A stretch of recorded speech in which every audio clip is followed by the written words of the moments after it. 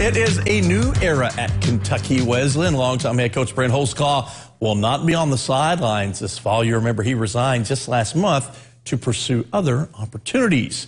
Taurean Smith takes over the program. He will be the head coach this year on an interim basis. His job's a tough one. That's turned KWC into a winner. The Panthers have had only 4 winning seasons in school history, the last coming back in 2014. Now, Smith says right now it's all about concentrating on the little things. The biggest thing is the vision, what we want to do here, control the control.